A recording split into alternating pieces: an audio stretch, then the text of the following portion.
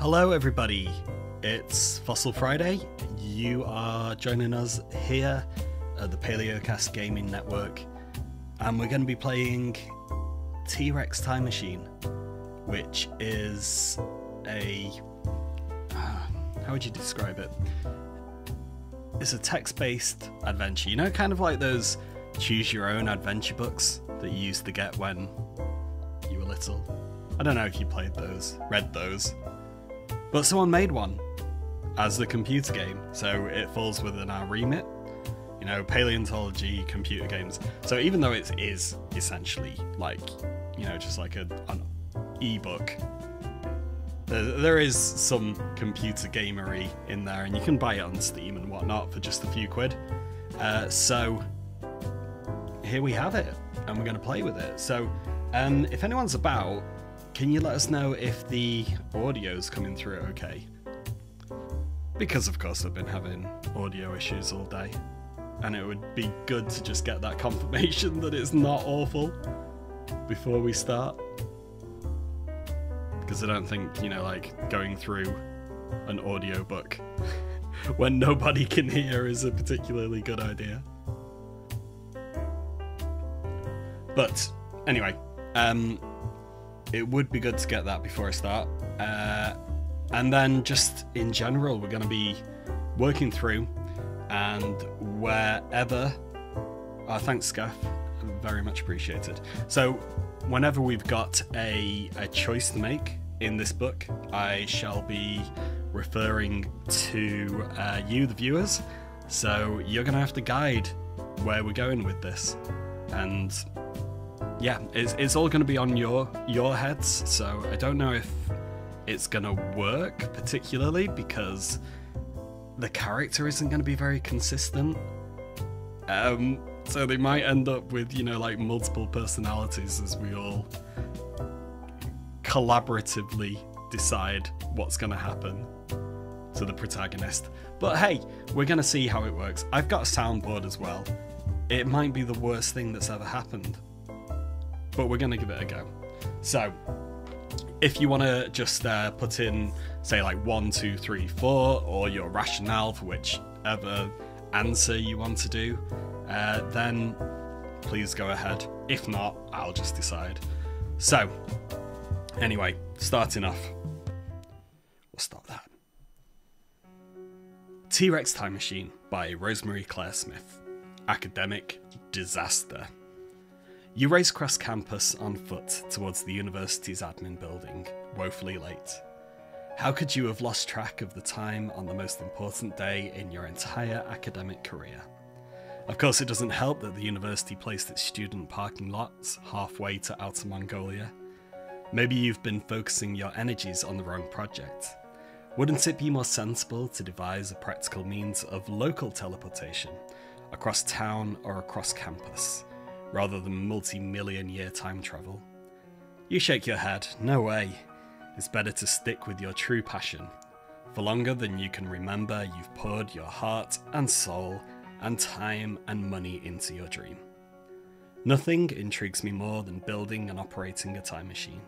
It's worth a few risks to learn about living dinosaurs. A time machine is merely the means to go and make movies about real dinosaurs. A time machine will let me explore the Mesozoic wilderness and hunt dinosaurs. So, who are we going to be? Sorry about the chat, Paul. Yeah, it's a weird one. I had to stick it into kind of like subscriber only, just so that we could get rid of all the spam bots. And also it makes everyone subscribe. So, genius idea. So come on, who are we? Are we, I guess, an engineer? Are we a paleontologist, a movie maker, or a hunter? What's our rationale for going back in time?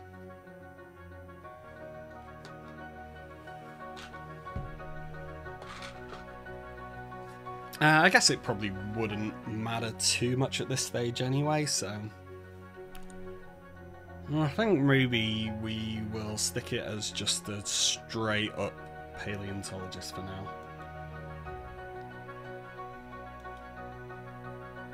When you close your eyes, you can practically see, hear and smell the hot breath of an immense Cretaceous herbivore. There's so much we don't know about their appearances, life cycles, diets, mating strategies, habitats, and so on. Sure, there are risks inherent in time travelling to a place where dinosaurs roam, but it's worth it for the chance to study the most magnificent beasts that ever strode upon planet Earth, dominating every continent for over 160 million years. Actually, it would be an indisputably better idea for you to focus your attention on the impending challenge. You've waited weeks for today's make or break meeting with the Dean of Students, mentally rehearsing what you intend to say to get yourself out of this mess. You did nothing wrong. Not only that, but you're a good student, double majoring in zoology and engineering with a minor in film. The trouble is, everyone thinks you cheated. Everyone except for Brett. That's your best friend and the only person you can really confide in. The only person with whom you can kick back and just be yourself. You smile inwardly as you think of Brett. With his crooked grin, mischievous eyes and encouraging words, or with her easygoing, spontaneous laugh, sparkling eyes and sound advice. So Brett, man or woman? Well, Scaff's gone for man already, so there we go. Brett's a guy. And get your answers in early. I mean, you can like see the answers before I've managed to get up to there, so it's great to know Brett will always have your back.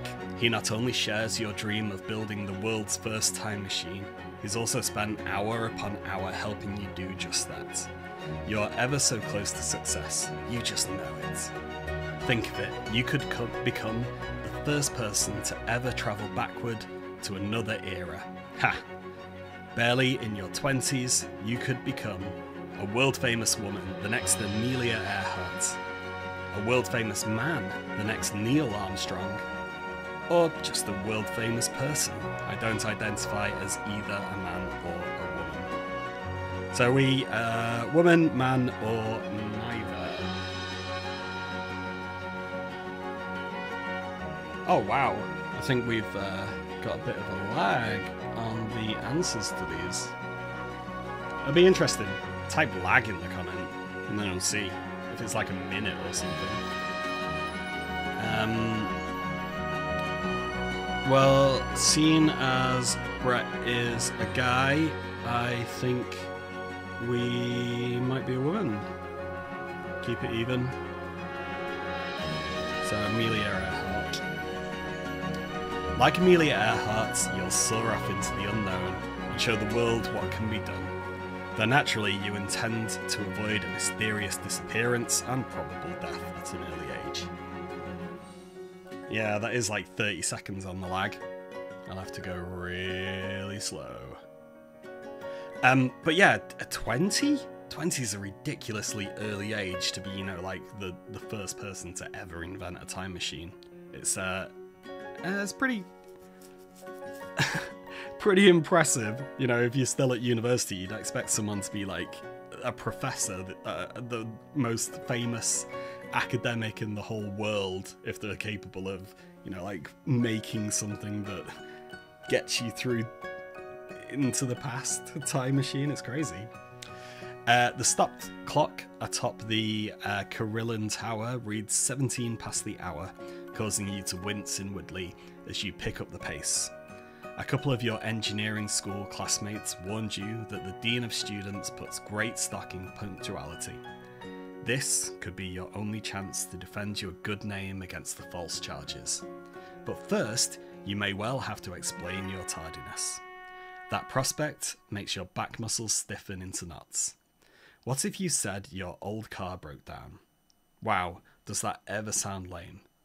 Besides, the Dean has probably heard every excuse imaginable. You could come clean and tell the truth. How's that for an idea? Yes, although I'm intimidated by him, I'm proud of my honesty. No way, I'm too scared. I can pull off an excuse. Nope, if he asks, I'll stand up to him. It's none of his business. Music's a bit loud. Well, I'll tell you what, I will turn the music down. I have that ability.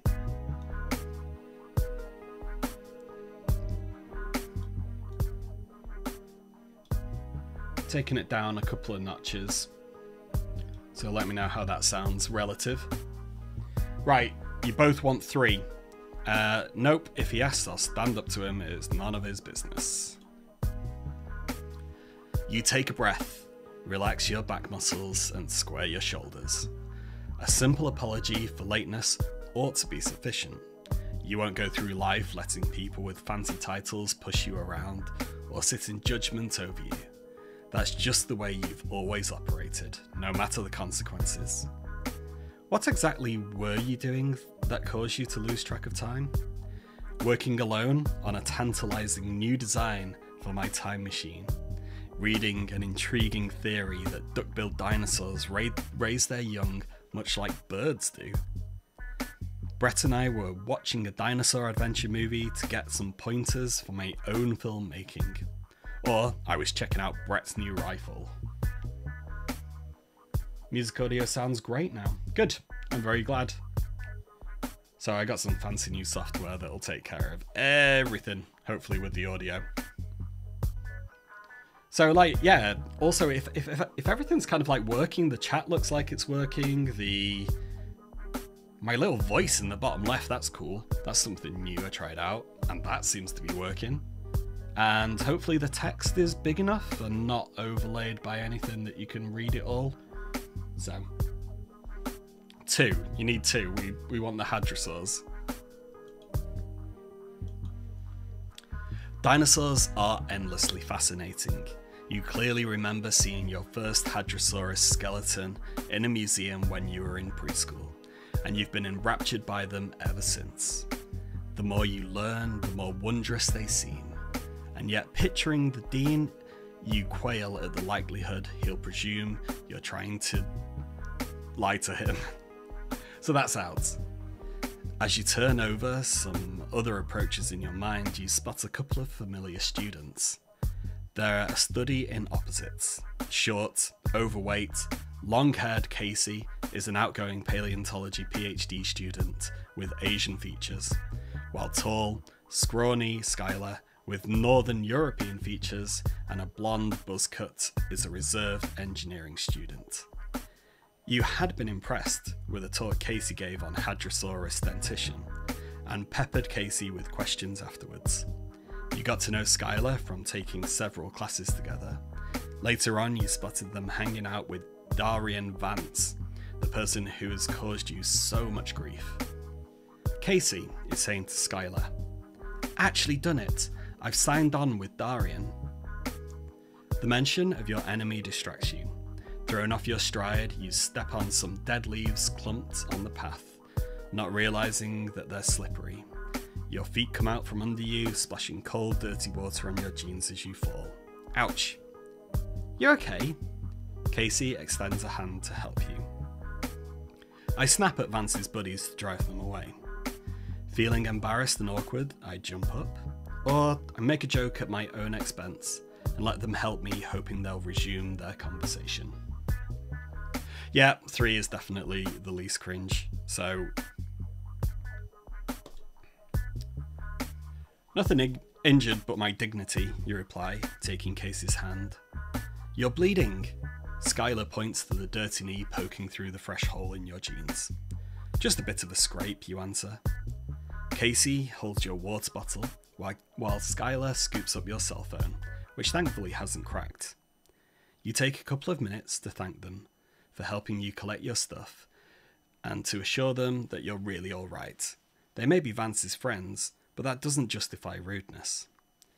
As they continue on their way, Casey turns to Skylar and resumes their previous conversation. "If Darian can actually get the machinery to..." Skylar interrupts. "He doesn't have the expertise. What if you were to help?" "I don't."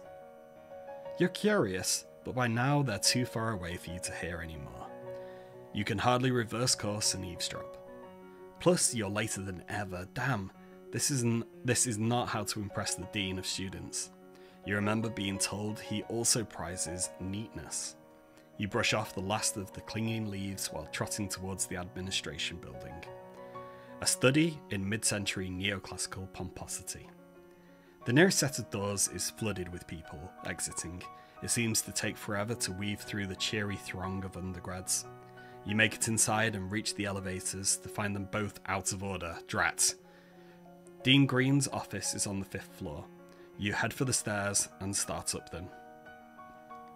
I tell you what, there is so many stairs in university and you have so many meetings and you just end up having to walk up endless flights of stairs. You get to the top and yeah, you are absolutely sweating everywhere. I've been in that boat so many times.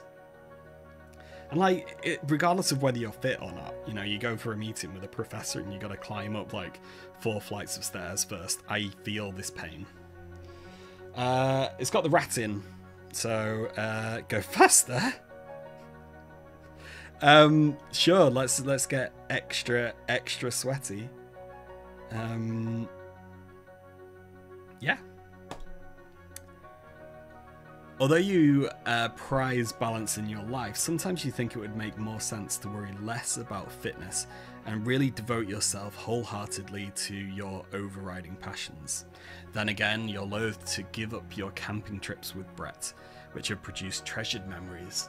Your best friend shares your love of the outdoors and recently introduced you to trail running. Brett's a natural athlete, a trained paramedic, and something of an adrenaline junkie. He's also a fine shot. He? Yeah, he, and we're she. Okay, I've forgotten the story already. He's also a fine shot with pistol or rifle. You vividly record... can't speak. You vividly recall last year's camping trip up along the ridge, miles from anywhere, when a deadly rattlesnake slithered into your campsite. Brett's back was turned when his dog started towards the snake, tail wagging. Before the rattler could strike, feeling confident, I raised my rifle and took a shot. Rather than chance it, I yelled to Brett, who is a more experienced shooter. "Stay," I calmly ordered the dog. "I don't want any bloodshed. Ever." I don't know what I would do in that situation. I mean, I've come across many snakes and stuff on actual field work, and like climbing around, doing field geology, being in the mountains and stuff, you do come across quite a few snakes.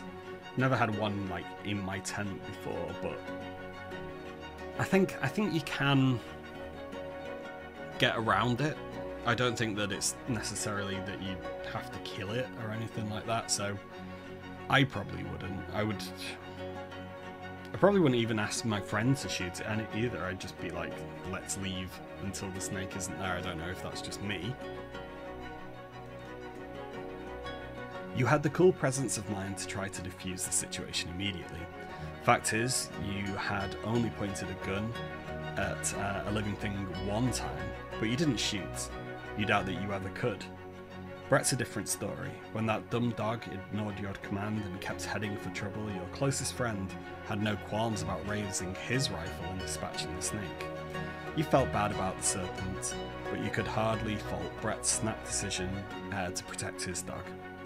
While ascending the stairs, you remember your best friend's words of encouragement when you said you'd fight this injustice. He's the only person in your life who knows about your secret project to build a time machine. You and Brett have been inseparable since grade school, when you played together with toy dinosaurs. You finally reach the Dean of Students' office, which is guarded by a receptionist who purses her lips at you and pointedly glances at the wall clock. Oh, I got a clock. Audio. She tells you to take a seat as she heads into the Dean's office. You wait. She comes out, closes the door, and leaves you cooling your heels. Through the closed door, you can hear the rumble of the Dean's bass voice pronouncing your name, which is Chris, Jamie, Emma, Lindsay, or something else. I feel like we should be able to come up with something amusing. Think Emma? There must be some paleo pun somewhere in there. Yeah, I'm happy with Emma.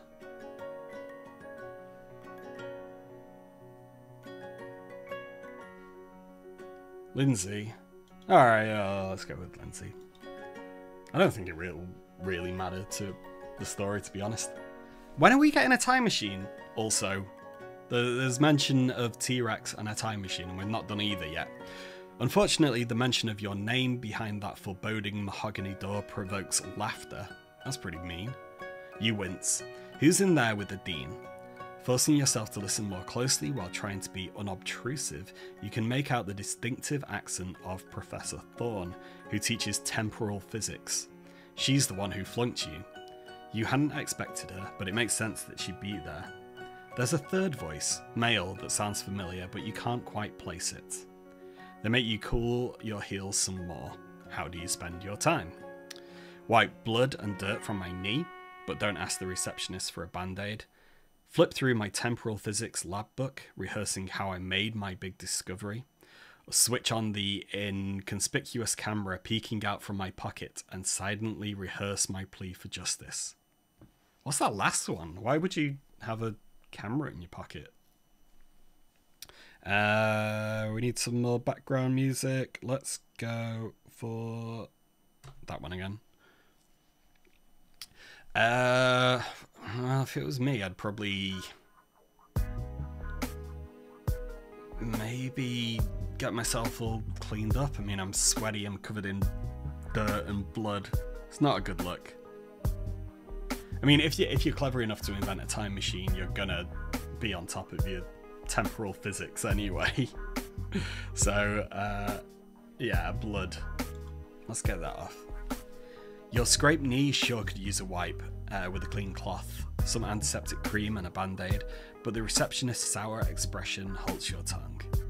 Anyway, there's little you can do now about the mud smeared from the hem of your pants up to the knee. You try crossing your legs in a way that will make it less conspicuous. At last, you are summoned. Behind an outsized, dark wooden desk sits a big bald man, frowning at the rumpled paper before him. It's your letter protesting your final grade in temporal physics. The brass nameplate on the desk reads Dr. Emery Green. Disgust curls in the dean's lip as he throws his monogrammed pen down at your letter. You begin to understand why everyone calls him Dean Me. You look to the side. There's Professor Thorne, seated in an overstuffed brown leather chair by the window. Her cold eyes narrow, and so do her lips when she looks at you. And then you notice the other two people in the room. Oh no! Sitting next to the glass-fronted wooden bookcase is your nemesis, Darian Vance. He's the bad person who lifted a copy of your temporal physics notes containing your nearly completed proof of concept and turned it into Professor Thorne as his own work, and she refused to believe you when it was your word against Vance's. You heard through the grapevine that Vance bragged about getting an A while Thorne gave you an F. Why is everyone bamboozled by Vance's thoughtful and charming act? You learn the hard way what a glib, lying, conniving schemer he is. Worse yet, he's here with his wealthy father, a major booster for the football team. They named the stadium after him last year. From their comfortable seats, father and son favour you with nearly identical displays of contemptuous confidence that does nothing to mar their blonde-haired, blue-eyed good looks. Greet Dean Green and Professor Thorne, but demand Vance leaves, pointedly ignore the Vances and say, "Good afternoon, Dean Green, Professor Thorne." Give the Vances barely civil nods, but greet Dean... It's so hard to say Dean Green and Professor Thorne by name. In that situation... I guess they should be there because, I mean, we're suspected of plagiarizing Darian Vance's work. But you know, if you don't have the physics, the research backing up you saying that someone has plagiarized my work, I mean, it's pretty easy to follow that through and to, you know, you just say like, okay, well, start again. Can you tell me how you did this, how you did that?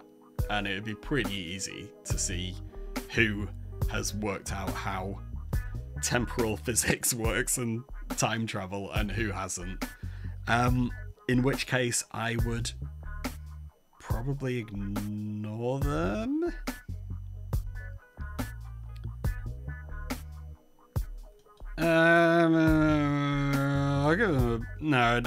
I'd ignore them. You hate the catch in your voice, though you're inwardly pleased at how the Vance's expressions show that you've managed to annoy the overprivileged pair. Dean Mean lets an uncomfortable silence fill the room. You look away, your eyes alighting on the pretentious photo of the dean with the university president, the state's governor, and the other bigwig politicos. After an eternity, he points to an unpadded wooden chair. Sit down, Lindsay. You do. You're about to open your mouth when the dean's next words pummel you. You stroll in here 40 minutes late. After having the audacity to ask for a passing grade, you were caught red-handed turning in your classmate's work as your own. He gestures to your enemy who smirks at you. Lindsay, you've committed a grave violation of our academic code of conduct. What do you have to say for yourself? He's wrong. His unfair accusation unleashes a storm of indignation within you. Shake my head. I'd never have the nerve to plagiarize, even if I wanted to. Go poker-faced. I used to cheat, but I don't risk it anymore. Scowl. I didn't cheat this time. Anyway, all my classmates cheat. It'd be so easy. It'd be so easy to prove. Hello, Trudon. No, you're not too late. You've got to decide where this is going, though. Like, the whole concept of this is that the audience is to decide. So just give me a 1, 2, or 3. See how you want the story to progress.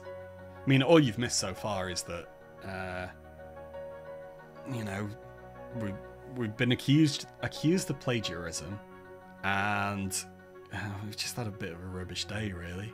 And hopefully at some time soon, I mean, we've been going for like half an hour. Hopefully sometime soon there'll be a time machine and some T-Rexes involved. So, yeah, and the rivals are not a very nice person who's stolen our work and then blamed us for stealing theirs. And I'm getting the feeling that they're not going to believe us. So, 1, 2, or 3, probably 1. I've never plagiarized anyone's work. Hopefully do it all yourself.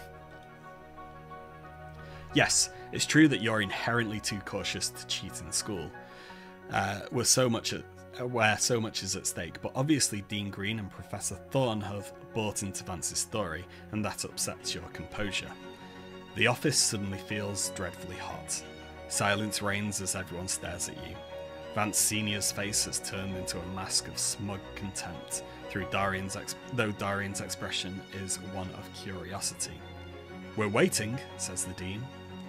Your academic career hangs in the balance. So does your hope of obtaining an entry-level job in your chosen field. An entry-level job? I've invented a time machine!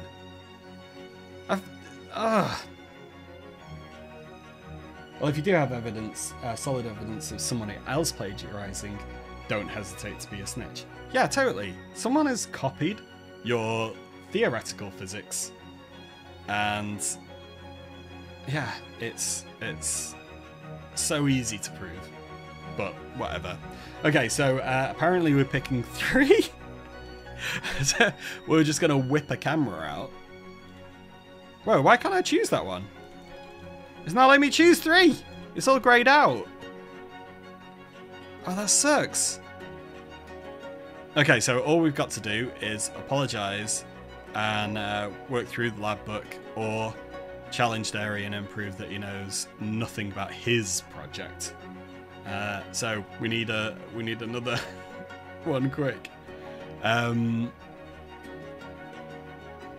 I think it would be best to show your working out, because that's easiest to do. You cluck You clutch your temporal physics notes and stare at the throbbing vein in the Dean's forehead. Everything you're about to say has flown from your brain. Struggling, you begin, "I'm sorry, I didn't mean to be so late." Your apology sounds perfunctory, even to your own ears, and it's met with stony silence from all quarters.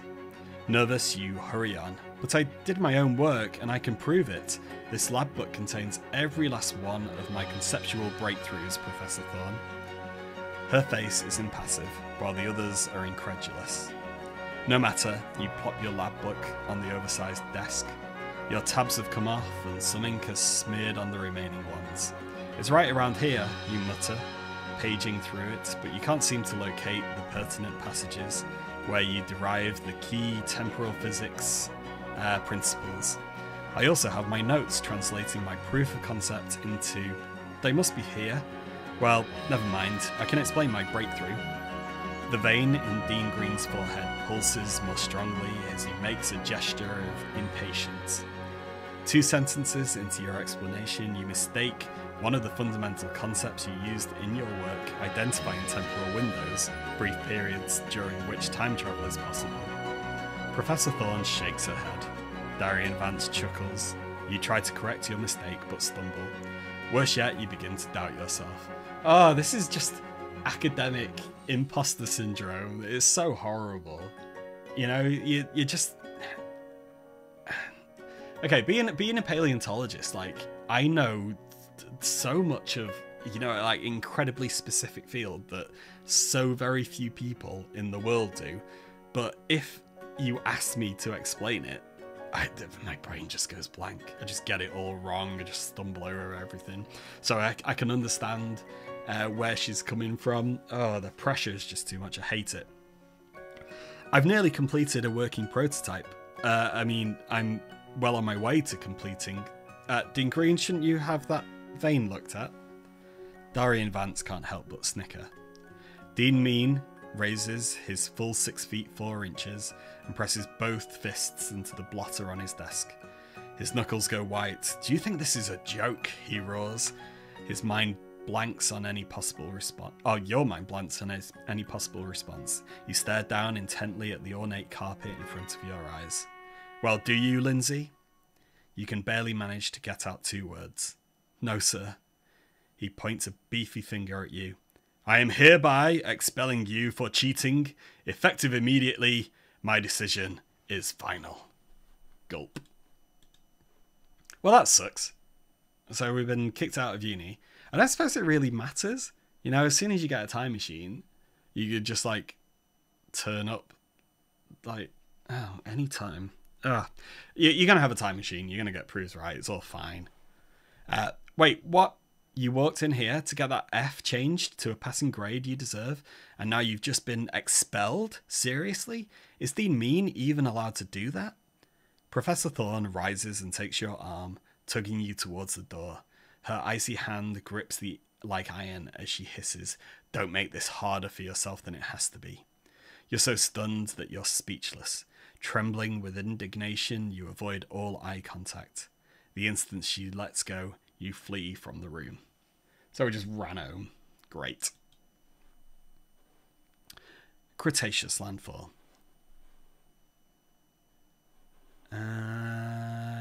Do we want any other music? Sure. For months, the memory of that dreadful day when you were expelled, the worst day of your life, rises, unbidden, to trouble your sleep and mock your waking hours. You replay it in your head 1,000 times, trying to discern what you could have said or done differently. How else do you spend your time? Solo wilderness hikes and half marathons, neglecting filmmaking and the time machine. I watch some nature films endlessly, gaining some insights and £10. Or I reconfigure my time machine, neglecting all exercise. I think, having just been booted out of uni, I will have to either take some time or prove myself right. I think it would probably be proving myself right. So I'm going to show him. You retreat to your parents' garage, where you stare fixedly at your schematics and tools, as well as the half-built time machine itself, searching for solutions to seemingly intractable problems. You had thought you were so close until your confidence was badly eroded. The memory of Dean Mean's scorn and your humiliation torments you, making it hard to concentrate. In the end, it's Brett who saves you. One day, he shows up at your door wearing a goofy Triceratops cap, 3 horns bobbing about. You have to laugh and invite him in. I got you one too. Brett takes out an even sillier cap. Its elongated brown brim resembles the wide muzzle of a hadrosaur. 2 eyes adorn the cap's crown beneath its green top, which is meant to imitate the curved bony crest of some duckbills. Here, put it on. You do so, to humour your friend. Pulling out a bottle of wine, he says, "Hey, remember how we wanted to go see the dinosaurs more than anything?" You make a face as you pour a couple of glasses. "I still want that, but..." You throw up your hands. "It's hopeless." "No, it isn't. Sure, it's a crazy hard problem, but solving it would be so worth the effort." He holds up a glass. "Here's the time travel." "To time travel," you echo, clinking glasses, not feeling it. "It seemed like you were so close, Lindsay." "I thought so too, but those bastards did a number on you." Brett's quivering with indignation on your behalf. And then your friend does a remarkable thing. Gently, patiently, by the time you two have finished the bottle, Brett persuades you to dig out your schematics and tools and try that modification you'd come up with. A fresh start. How's everyone doing on this Friday? Good, Eris. How are you? We're just trying out something a little bit different on here. I mean, it's so weird that we've got like an audiobook when you know, like, everyone's just generally just shooting dinosaurs. We are playing a game where, well, I guess we'll probably shoot dinosaurs as well, but at least we'll do it with text. Good. I'm glad you're having a good day. Fossil Friday. You set to work the next morning. Bit by bit, the technical challenges intrigue you once again. Let's face it, they do deserve to drive out the memory of that horrible day, at least temporarily. They're trickier than you'd envisioned, but Brett simply won't let you give up. At last, you make real progress. He orders the precision clock mechanisms and solar cells, as well as the fastest, smallest, most powerful computer he can afford for serious, real-time number crunching. Finally, time travel is within your grasp. Today, you'll achieve the premier technological feat of the century. Of the century? Probably of all time, I think. Yeah. You take a couple of steps back to admire the glowing green lights on your softly humming time machine. You did it. The long hours holed up in your parents' chilly garage with the winter winds trilling outside while you retrofitted Dad's high-mileage Land Rover have paid off. You've taken your dad's Land Rover? You look at Brett, who is grinning like mad. Simultaneously, you both whoop with joy, high-five each other, and do an impromptu, important as well, happy dance around the mustard-coloured vehicle. A mustard-coloured old Land Rover is the time machine. Well, sure, why not? Brett digs out something from his backpack. "I have a surprise for you." He pops the cork on a bottle of champagne. There's a lot of drinking wine. You both take a celebratory swig or two straight from the bottle, then splash a bit on the Land Rover time machine to christen it. As you do so, Brett says, "This time machine needs a name." What's your response? What are we calling it?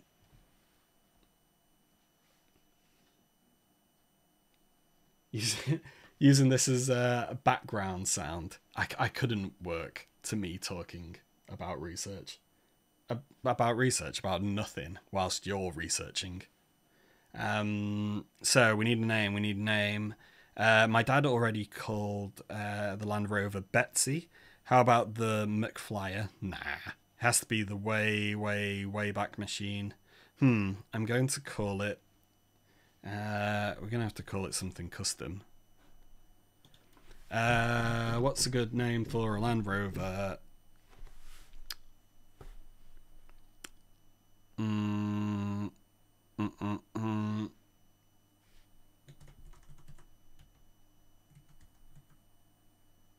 No, not Other Lands Rover. Have you read Other Lands? That's a great book. Thomas Halliday is really good. I recommend it. That Time Changer Potato. Yeah, sure. That Time Changer Potato. Whoa, what's happening with my caps lock? With that out of the way, where's some more music? Let's have some mystery music. With that out of the way, you can hardly wait to take Brett out for a spin. All the way back to the age of dinosaurs. Thankfully, temporal physics proves that there's no possibility of messing with anything in the present, no matter what you do tens of millions of years ago in the past. To put it bluntly, the butterfly effect is a myth, something science fiction writers dreamed up. With the time travel apparatus taking up so much space in the back of the Land Rover, you had to remove the rear seats, converting it into a two-seater. You need to be creative in cramming food and supplies in every available nook and cranny. Extra gas cans and a couple of spare tyres go on the roof, together with a tank of propane in case the wood in the Cretaceous is too damp for a cook fire. Since there'll be no stopping at a convenience store if you forget your sunglasses, you must make trade-offs as to what's absolutely necessary for 7, 8, or 9 days of roughing it in dinosaur territory. What do you bring?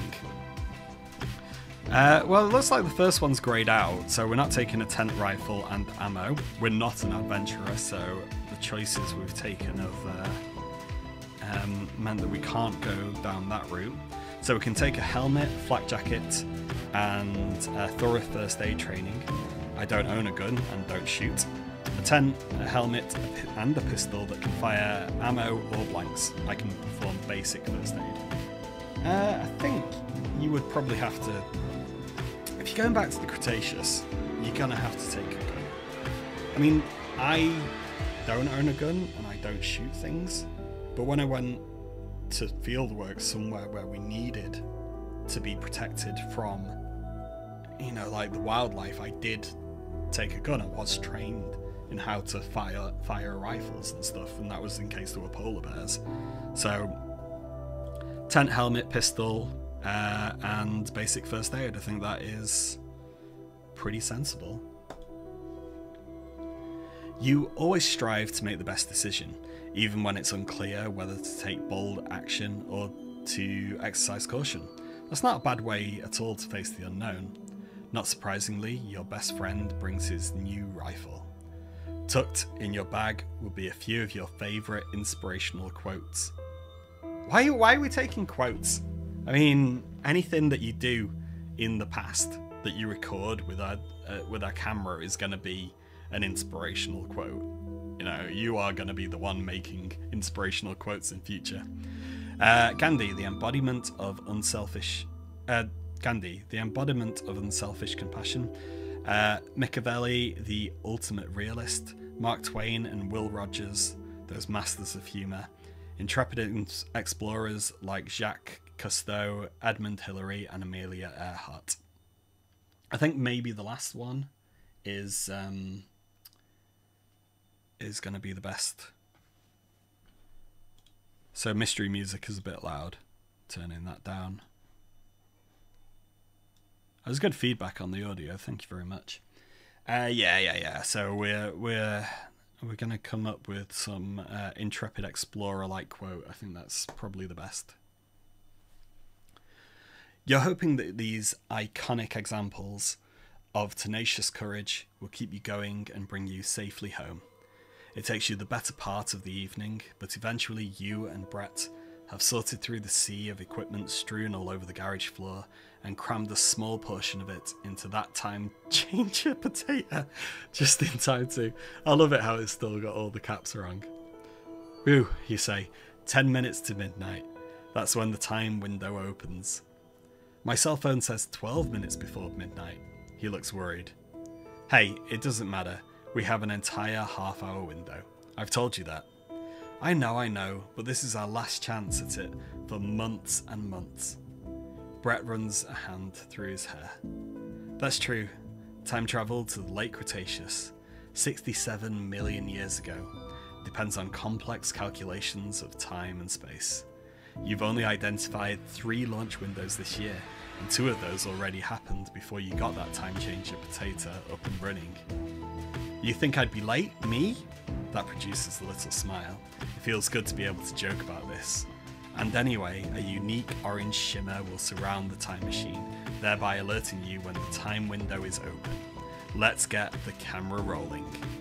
What final preparations do you make for your historic departure? I comb my hair, don a clean camo vest, and check the lights and camera. I pack materials to make field notes, maps and sketches, triple check the time machine's screens, or do a once over of everything, my appearance, the time machine settings, and the camera and lights. 2 or 3? I think I'm not too bothered about what I'm gonna look like, so let's go for 2. We just want to make sure that we are gonna go back in time successfully, I think. For everyone else turning up, we are going through this audiobook together. Audiobook, ebook together, computer game book. I don't know how you what you describe it as, but it's choose your own adventure. Stick in the comments 1, 2, 3, and we will go for what the majority think.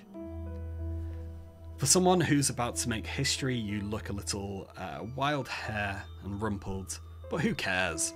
What's important is that your time machine is well provisioned with many notebooks, pens and pencils.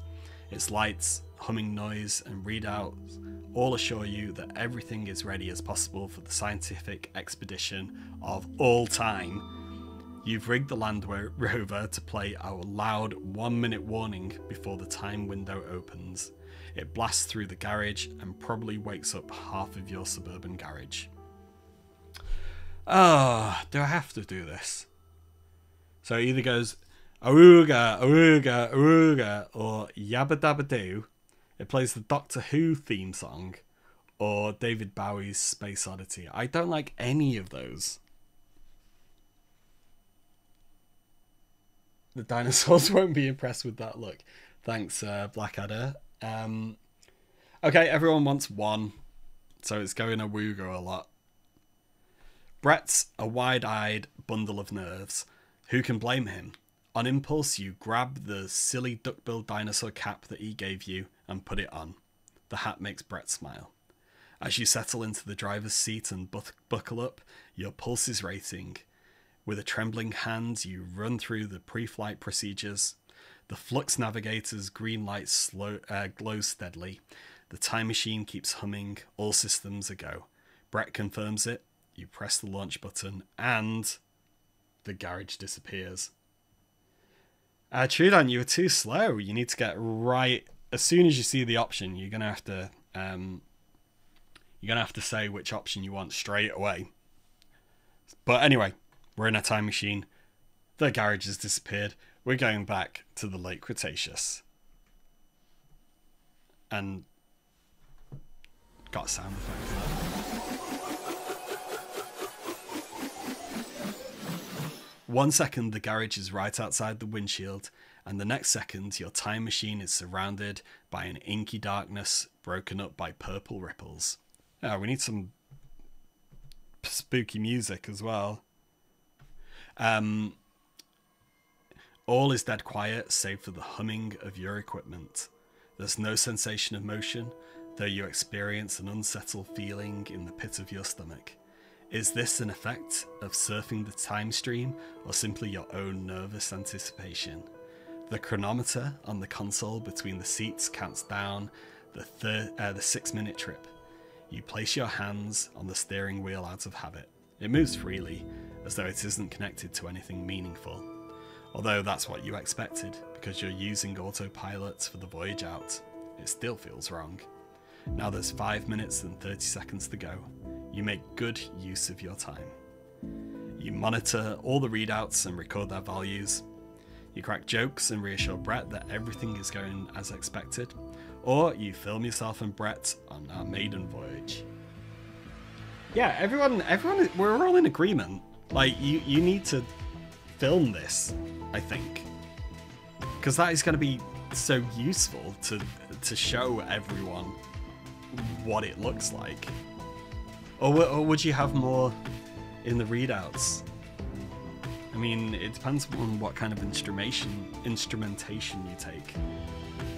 But hopefully they're all being recorded anyway. So let's film. At first, Brett's biting his lip nervously.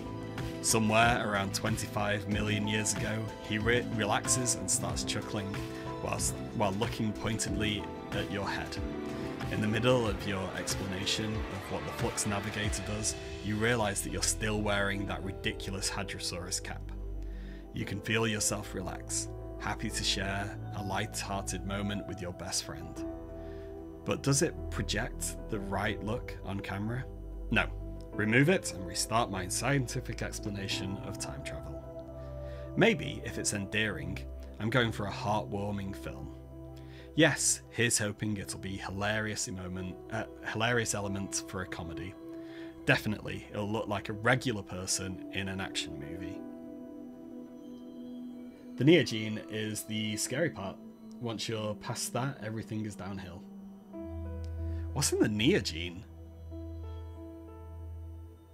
I mean, I only know it from microfossils, so I couldn't tell you all the big things, but I can tell you in incredibly, excruciatingly boring detail what's in the neogene. But I guess that we're going to be looking at dinosaurs and stuff, not what the foraminifera are doing. So I think it's important in science communication to be able to show that you're, like a normal person. There's a lot of issues around science communication of people with that BBC accent, all posh, all middle class, and you need to be able to show that science is for everyone, really.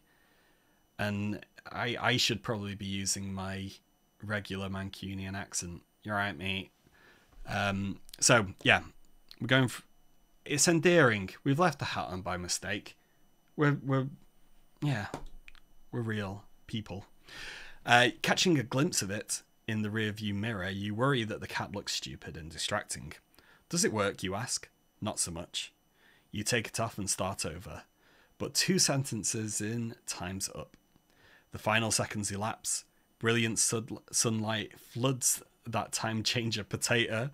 The back of the Land Rover drops alarmingly, slamming your head into the headrest. Your vehicle settles at a troubling slant. An agonizing shriek reverberates through the vehicle.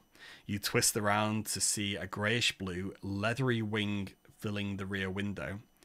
You stick your head out of the side window. That wing is big enough to wrap around the side and the back of the Land Rover, and part of it is badly mangled beneath that time changer potato's rear wheels.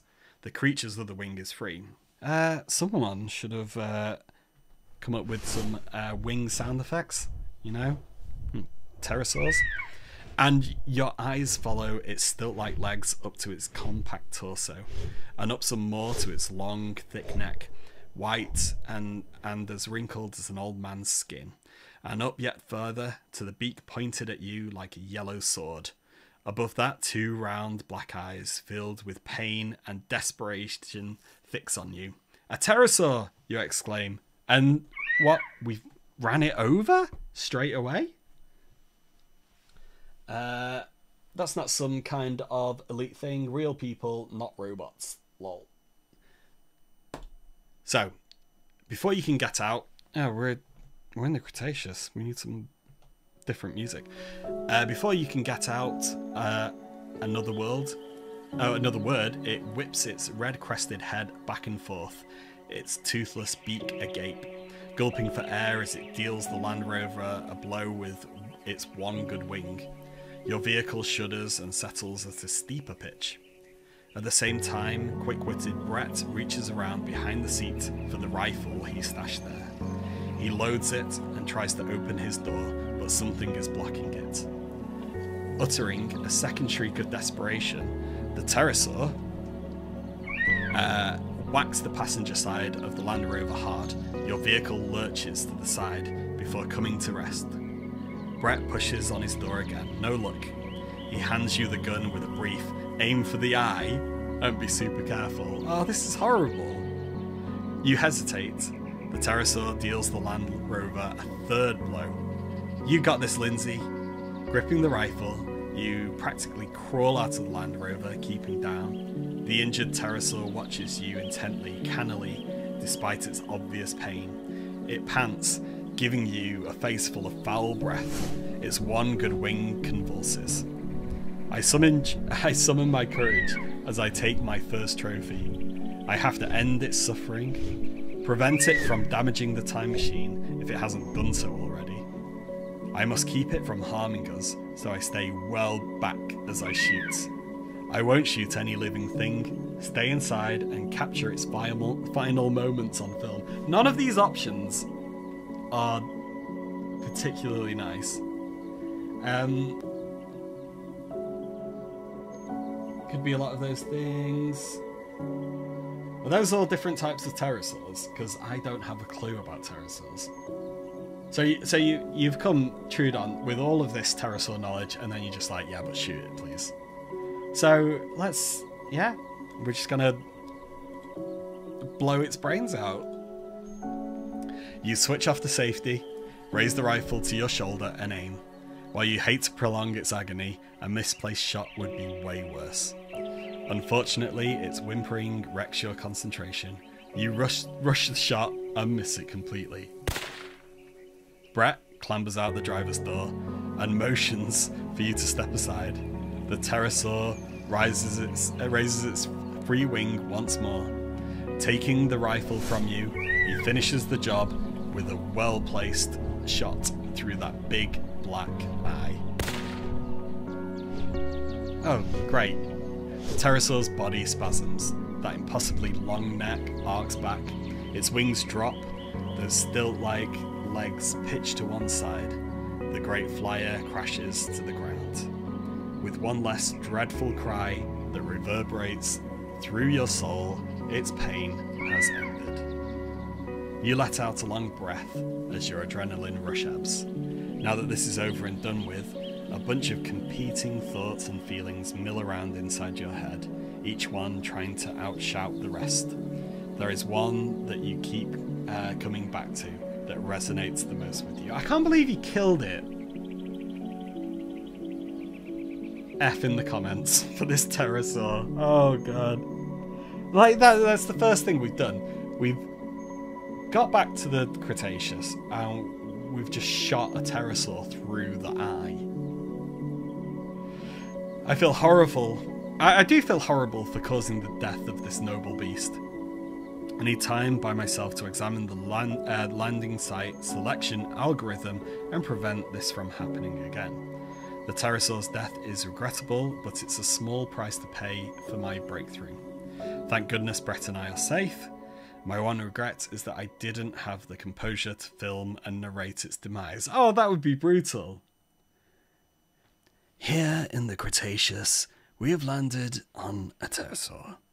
It's not the landing that we wanted to have, but we'll see as it slowly dies in front of our own eyes as we watch with horror at its last moments in time.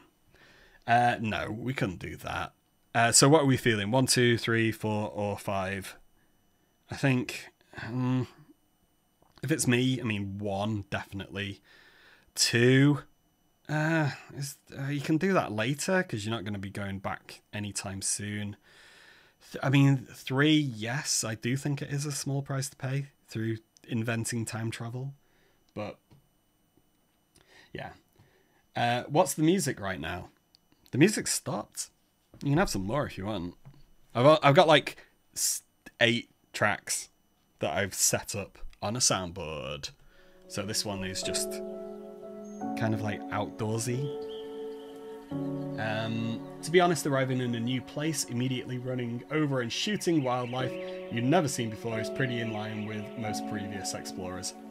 Yeah, although we should probably also eat it as well afterwards.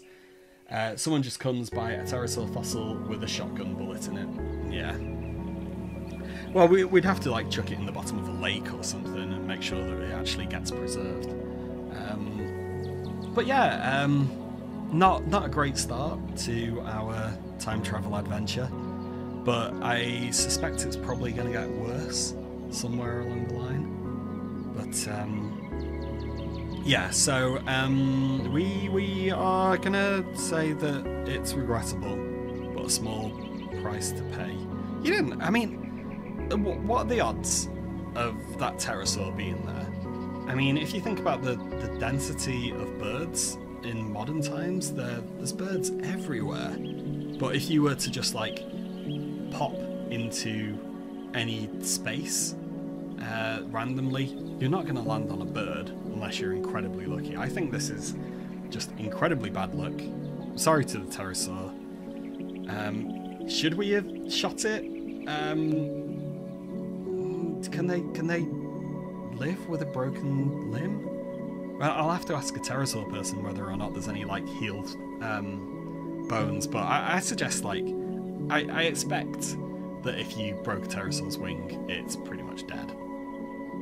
So anyway, sorry pterosaur, but you know, we've just invented time travel, so can't be feeling too bad. Attaining time travel, like many technological advances, entails considerable risk. These risks are outweighed many times over by the improvements to our lives that can be achieved. You didn't set out to deliberately destroy the pterosaur, and you couldn't have predicted its death. Hey, look at this! Hey, look at this! Brett's gone to the front of the Land Rover and is staring at something. You circle around to join him, only to be brought up short. Before the front right tyre, blocking the passenger door, lies a second prehistoric flat. Oh, a second one! Are we run over two? It has the same sword-like beak as the first one, though it's considerably smaller and lacks a head crest. Dark blood from one of its crumpled wings has gushed onto the bumper, and splatters glisten across one mustard yellow fender. We've killed two! You gape at its closed eye and inert form as silence descends, wishing you could redo your arrival, if only it were possible. Oh, if you had like a time machine or something. The laws of temporal physics dictate that you can never revisit any... Oh, right, okay. Never revisit any time and place you've ever been before, including anywhere you've ever lived. You just get one shot at existing in any given set of space-time coordinates. No paradoxes allowed. No coming back here 5 minutes before today's arrival, or 5 days, or 5 years for that matter, with the intent to stay here until today. Setting the time machine to do so will produce a slew of blinking red lights and error codes. Here's the great irony of actual time travel. It permits no do-overs, no Groundhog Day. I crouch down to examine how it differs from the bigger one. I turn away, saddened that 2 pterosaurs lie dead. I keep my distance as I prepare to snap a few photos.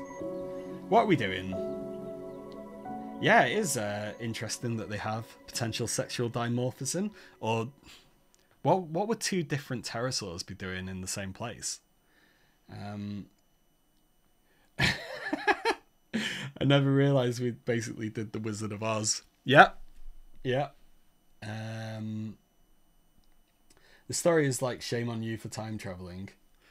Yeah, I mean, we've invented time travel. This should be a happy story. We've made it back to the Mesozoic. This should be happy, and yet we've just killed 2 pterosaurs in the space of 1 Land Rover. Alright, so we are 3. I keep my distance as I prepare to snap a few photos. Yeah, for posterity, this is good. It's important to get these shots as soon as you can. That's what a professional does, without getting caught up in the moment. Lindsay, heads up, Brett shouts. Oh, no. Brett, be professional, please. You look up from fiddling with your camera as the pterosaur lunges for you. Oh, no, he's telling us to watch out. I thought he was saying, like, hey, get in this photo. You look up from fiddling with your camera as the pterosaur lunges for you, wing claws extended. I gotta get my pterosaur noises back out. It's an eagle. Yeah, it's got wings as well. Yikes! You leap to one side. Who knew it could play dead? Or was it merely stunned? Ouch! One of the claws rakes your arm. You tear out of there, putting the Land Rover between yourself and the attacker. Blood droplets seep between your fingers as you clutch your injured arm. Thankfully, it isn't anything more than a flesh wound. You'll ask Brett to treat your injury later. Meanwhile, Brett's not one to let his best friend get attacked without doing something about it. He backs off and drops to one knee, finishing the pterosaur with one precisely placed shot that echoes from the cliffs rising on the far side of the adjacent lake. Okay, so that is 2 pterosaurs dead now. So we've snapped a few photos of the pterosaur he killed. Could only go back however long before you can time travel. Leave an alarm clock set for 10 seconds before you arrived and scare those pterosaurs just before you land. I don't know. I'm guessing this story isn't going to allow us to think about this too much. We're just going to have to go with it. I would think it would try to escape rather than stick around. Yeah, you know, you expect it would. You don't expect it to be all like scheming. Was it stunned? Was it playing dead? Anyway, let's have some mysterious music. It takes some effort with you and Brett working together to drag the carcass of the smaller pterosaur out of the way of the Land Rover so that you'll be able to drive off. The dead flyer must be a couple £100, and those floppy leather-like wings are cumbersome to manoeuvre. Whilst you do so, you say, "Today has given me a lot to sort through. It isn't like I'm at a zoo where I can safely admire the sheer size of those flyers. I wasn't at all prepared for their strength and speed, or their cunning, their unpredictability." Yeah, so it is cunning. Plus their incredible reach. Shooting them is a whole different ballgame than that rattler last year. I think you're right, you say. Brett's always known that you're no hunter and has never pushed you to take it up, just as you never tried to get him to stop hunting. Now you have to wonder how you'll react if thrown into another crisis. Brett deserves to be able to count on you. Next, you commence a more careful inspection of your vehicle. Thankfully, nothing looks damaged. Says Brett, eyeing branches and detritus heaped in an arching mound surrounding the area. I get it. That time changer potato landed in the middle of their nest. Oh, we killed baby ones as well. Please don't have killed baby ones. You look around more closely and realise your best friend is right. The nest is ridiculous. Almost as big as your friend's small apartment. Wow. Well, that makes sense, as the larger flyer must have been twice your height, with a 20-foot wingspan. A dozen yards from the nest, a shallow stream feeds the lake. The shoreline is passable for some way. Tall pines march up the hillside. A breeze brings the crisp, woodsy scent of the forest to your nostrils, which is a refreshing change from the odour of the nest. The sun shines high over the lake, turning its waters silver. Though you left at midnight, the laws of temporal physics require you to arrive at midday. Yeah, very cunning. Where am I? I hope we discover a third pterosaur you ran over landing, and the game's story is just an ever-escalating tale of landing on pterosaurs. I like it. I'm sorry, I've got to make the joke and reference. You see, that Pteranodon is just like the Indoraptor, very cunning. I've never seen Jurassic World, no interest in it. Yeah, we ran over more pterosaurs. No, not the babies. I mean, it hasn't told us about the babies.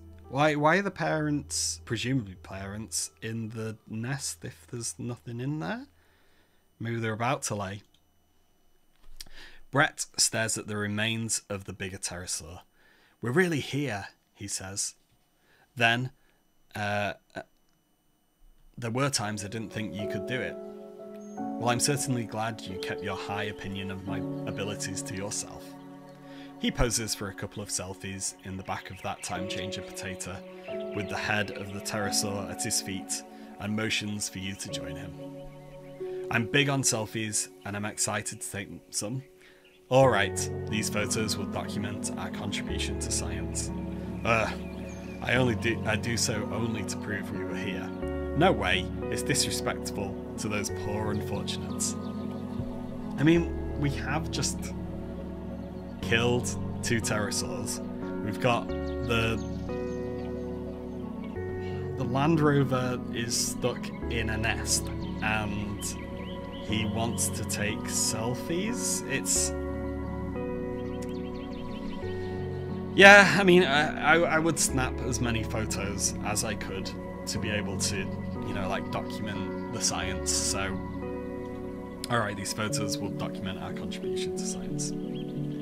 Having studied zoology and paleontology, you recognise the necessity for these precise depictions of prehistoric specimens. Where would we be if great naturalists of centuries past hadn't made highly detailed drawings of exotic species that later became extinct? You pull up a dinosaur app on your smartphone and start thumbing through pterosaurs.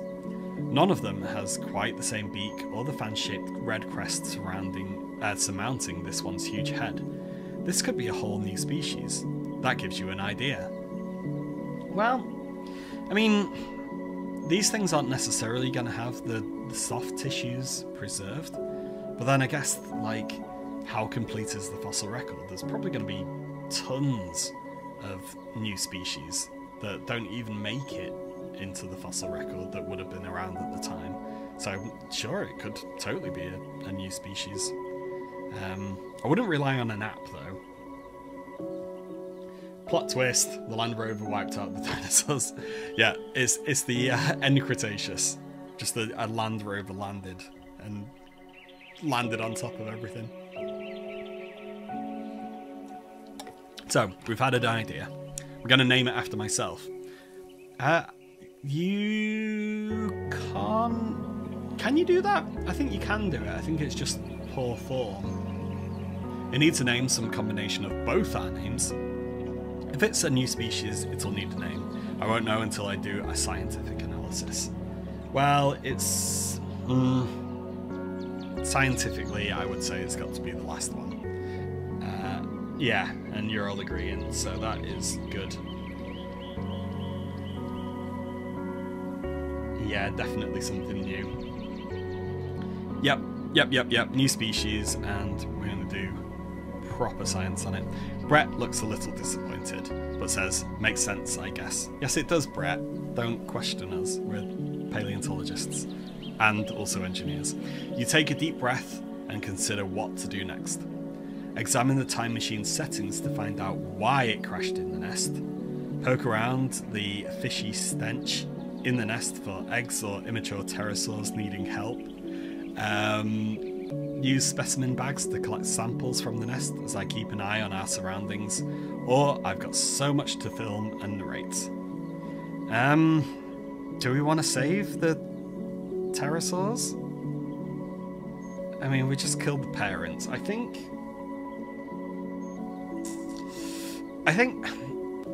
these are pterosaurs that lived many years ago, but they're in our present now.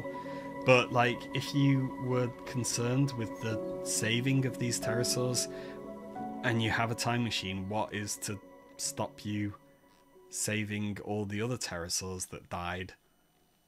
I mean, okay, yeah, we caused it, I guess.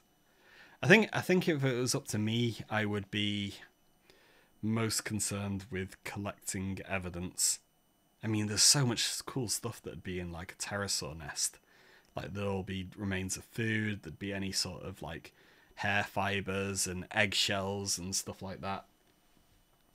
Where are we up to? Another question. Do you consider it taboo for a scientist to name a species after somebody important to them?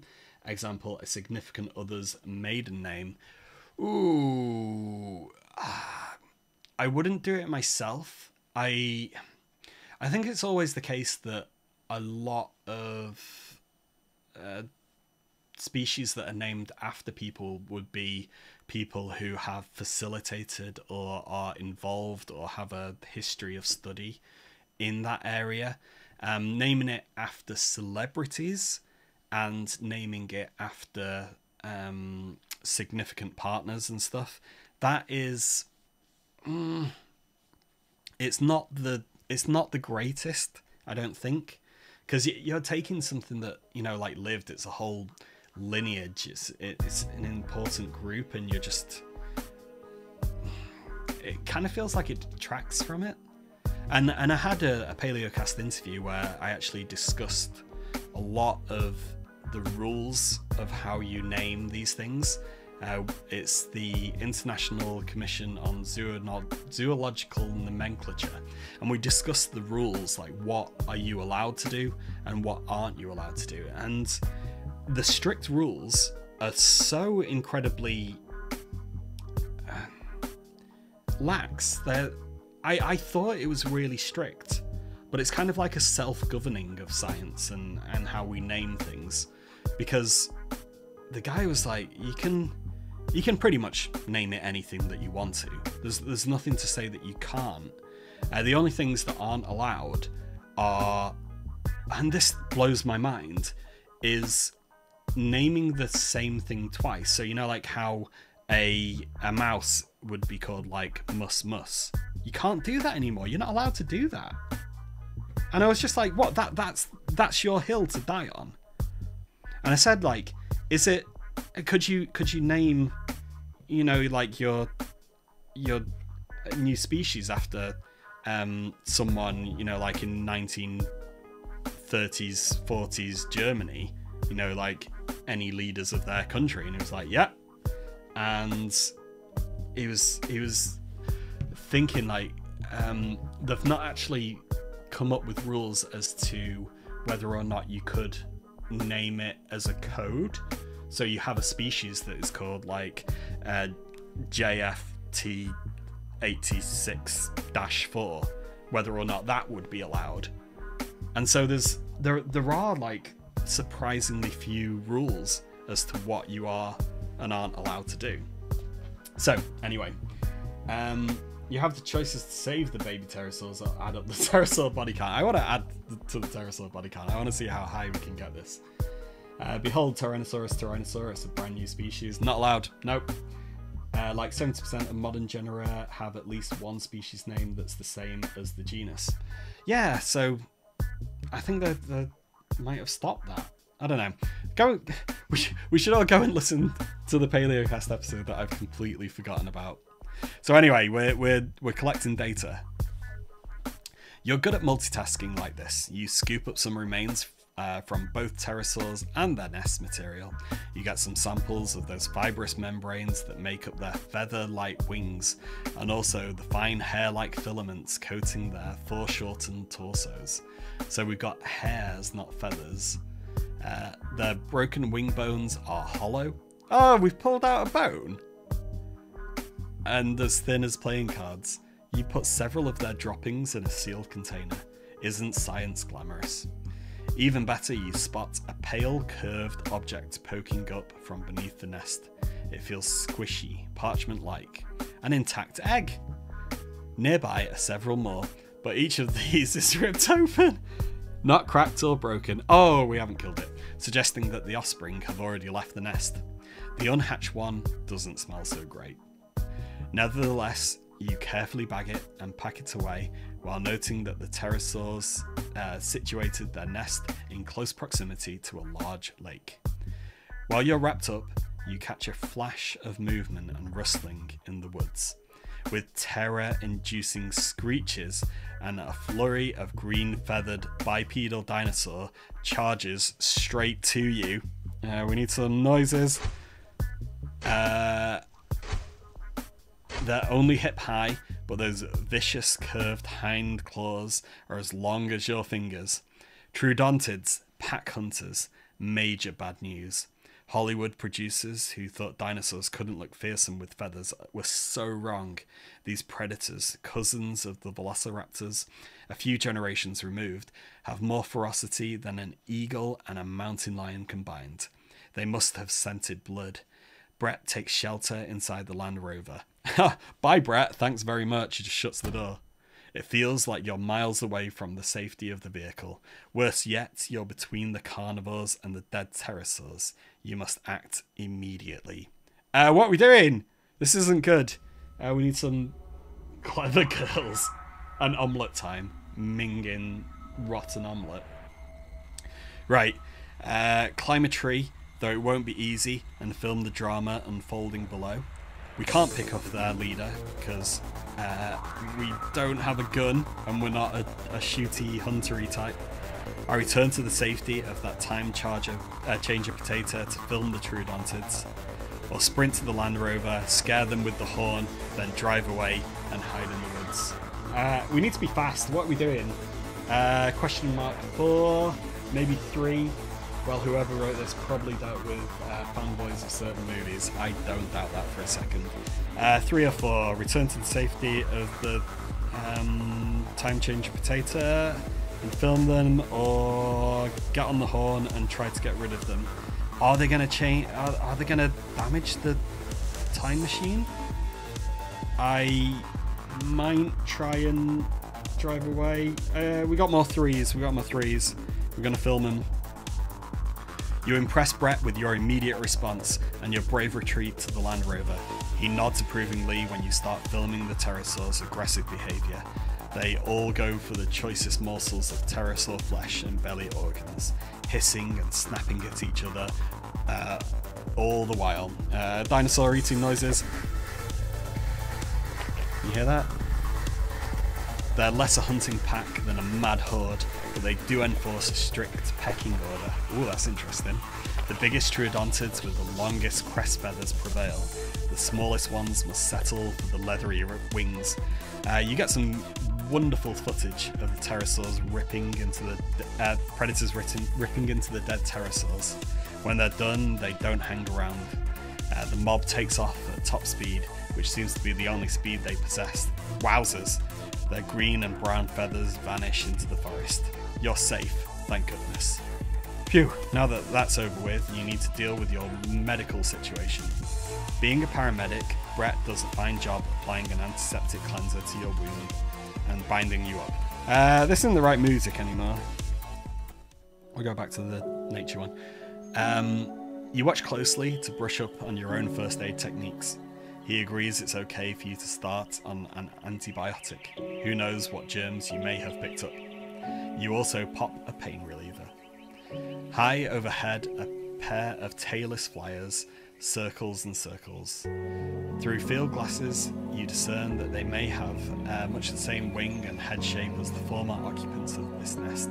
Then again, they could be scavengers, waiting for you to quit the scene. Speaking of scavengers, in light of your all-too-exciting encounter with the Troodontid horde, Brett offers to keep watch for signs of other hungry critters lurking in the dense foliage, so that you can give your uninterrupted attention to your main interest.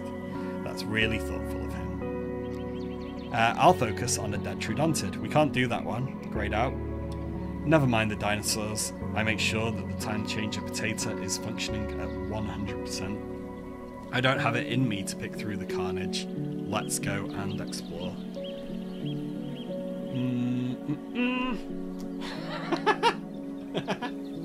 Sorry, I am getting the Monty Python references. I'll just take a moment to laugh. When danger reared its ugly head, you turned about your tail and fled. Bravely ran away, away. Who could a don't get leading poisoning. Could a t.rex get lead poisoning? Start those bacteria on their antibiotic resistance evolutions early. They get a head start. Right, so 3. We're gonna go explore. Get a head start. Oh, we got an achievement. Is that gonna turn up for you? Oh, you didn't see that. We got an achievement. Where is it? Oh, give it me. I can't see. Oh, I'll have to tell you what it is later. This was not the historic landing you had envisioned. Seeing as Brett is looking impatient, you suggest heading on out. He's happy to drive. Where's some car sounds? Let's get in the car. Seeing as Brett is looking impatient, you suggest on heading out. He's happy to drive. You wend your way along the lakeshore, through the pines and over the uneven terrain, which makes it slow going. You both keep your eyes peeled for flashes of movement or other signs of wildlife. Coming around a point of land jutting out into the lake, you spot a trio of pterosaurs, wading stork-like in the blue water, their elegant forms catching the afternoon sun. Their slender beaks dart to spear an occasional fish, while they toss down their long, stout throats. From time to time, they unfurl their great wings and crow as if to celebrate a tasty morsel. Only the largest of the 3 bears a crest on its head. Isn't it remarkable how graceful these enormous creatures can be, and how magnificent? The relationship between the 3 is puzzling though. At first you presumed it was a parent, a mother, and most likely 2 offspring, yet you've seen no sign that juveniles stay with parents until almost full grown. Watching them some more, you think it could be a large male with 2 female mates. Wouldn't it be incredible to film these living pterosaurs? Start filming them right here, relying on camera techniques to compensate for the distance. Approach on foot for better photos without disturbing them if I hurry, or have Brett drive closer as I film out the window, then flash the headlights so they'll do something interesting. Well, the author, Rosemary Smith, she does not like pterosaurs. Possibly an early start on air pollution, lol. 4, run these ones over 2. This is entertaining. I'm having a good time. Thank you, chat. So we are doing 3? Is that one? Now we need to.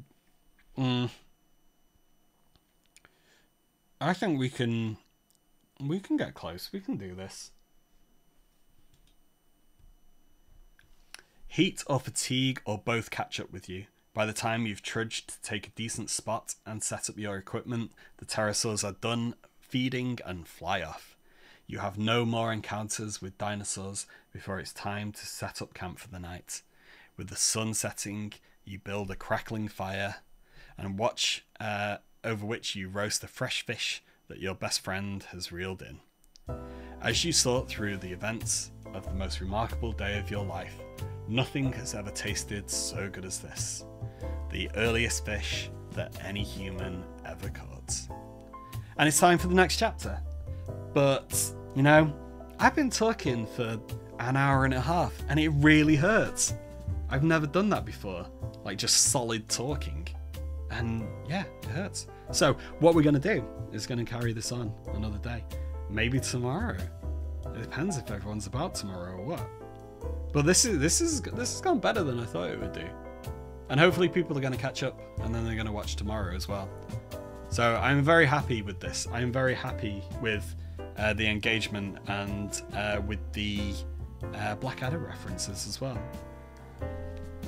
I think if it was hypothesis that the offspring of large pterosaurs take up the niche smaller pterosaurs,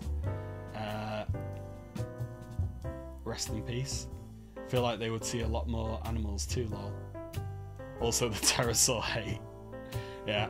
Thanks for streaming. This was a lot of fun. Well, I'm glad you enjoyed it. It was a bit of a worry, you know, like doing something computer gamey and then just turning up with an ebook, really, and just hope that it's going to be entertaining enough. If there's anything else that we need in this, I can stick it in. Maybe some more like sound effects, or I don't know. What would work for you guys? Is there anything that's missing from this? I'll stick it in the next one. If not, we'll just do some more. But yeah, it's been fun. I've enjoyed it. But I'm going to play Call of Duty all night now and get some FPS action in. So yeah, thanks for joining, and we'll see you again tomorrow for some more, maybe. Pterosaur hate ebook. It was chill. Okay, well, I'm glad you all enjoyed it. And I'll see you tomorrow if you're about same time, around about then. So see you later.